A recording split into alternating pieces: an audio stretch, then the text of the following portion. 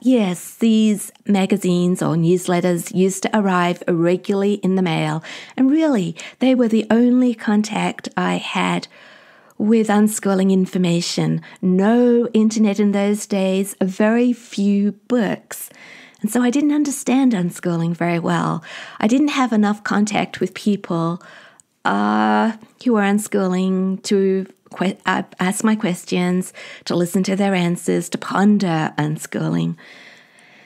I went to a couple of conferences and that did help. But, there's always so much more to learn, isn't there? You cannot learn about unschooling by visiting one conference for 2 hours, talking to a few people afterwards.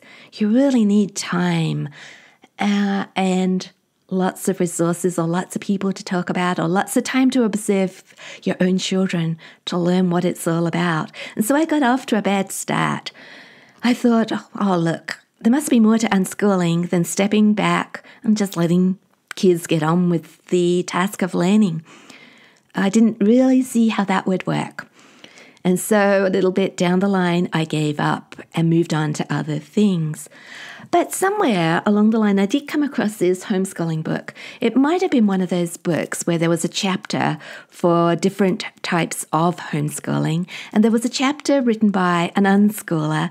And each author, described their typical day.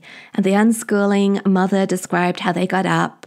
I don't remember all the details, but I do remember it was a leisurely start to their day.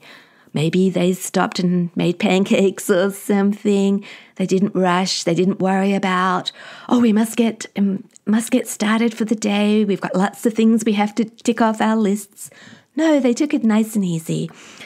And then the next bit I remember is they all put on their skates and they skated down their path to the mailbox to see if the mail had arrived. And it must have been a very long path or driveway because it was worth them all setting out on their skates. They got a bit of exercise along the way.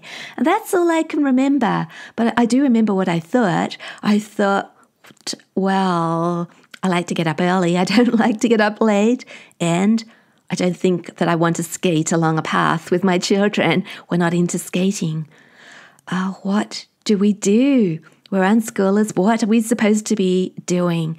And I guess I missed the principles of unschooling when I read that story. I looked at it from the outside. I looked at the actions, but didn't understand why they were occurring. Why was the mother skating down the pathway with her children?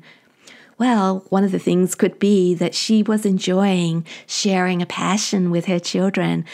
And she was putting her children first and wasn't worrying about outside expectations. But I didn't get that from the reading of this story.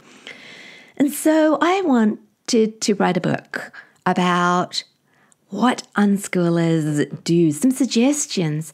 Now, I've already written 2 books with lots and lots of stories about what my family has done, Curious Unschoolers and Radical Unschool Love.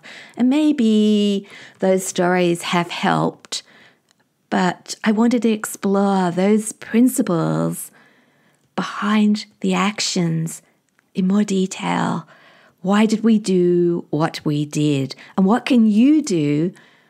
Or what can anybody do who's interested in unschooling do if you want to put those unschooling principles into action, if you want to turn unschooling theory into something real in your lives? What can you do? You don't want to copy what my family is doing. You want to work things out so that what you do suits your family and your children best. But even though unschooling can look very different in different people's lives, we do all share these unschooling principles. And I guess that's the basis of the book, exploring the principles of unschooling. And I'm suggesting ways that you can incorporate them into your real lives. So